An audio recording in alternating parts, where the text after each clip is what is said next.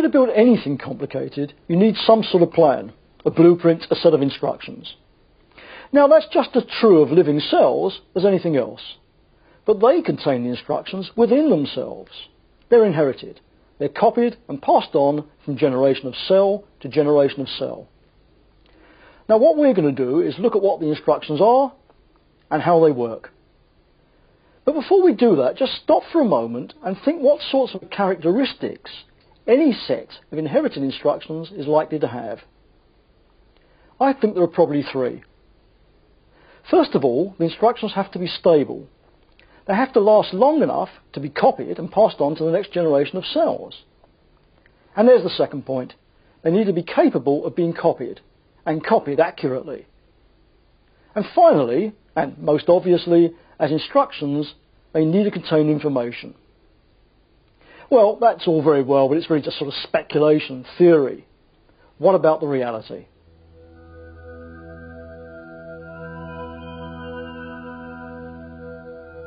The reality is a molecule called DNA. Now you might think that the structure of a molecule that contains the instructions for making a complete cell must itself be very complicated. But in fact, the basic structure of DNA is remarkably simple.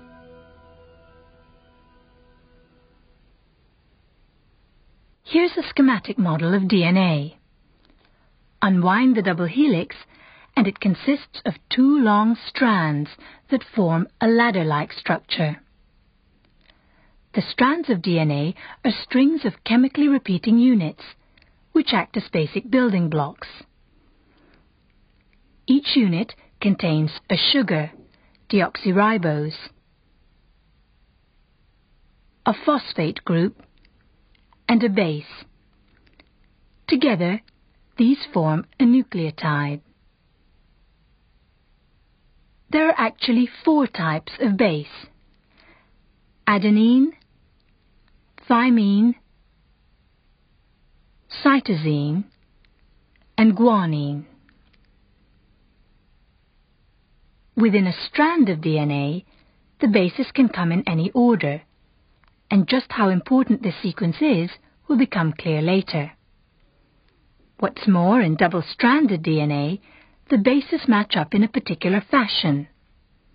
Adenine always pairs up with thymine, and guanine with cytosine.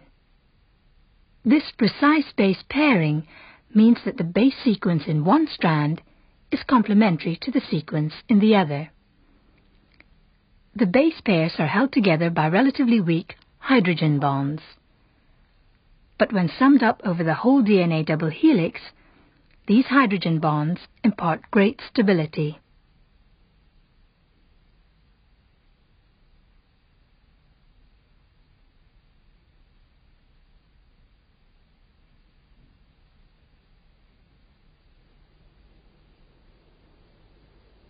Let's have a look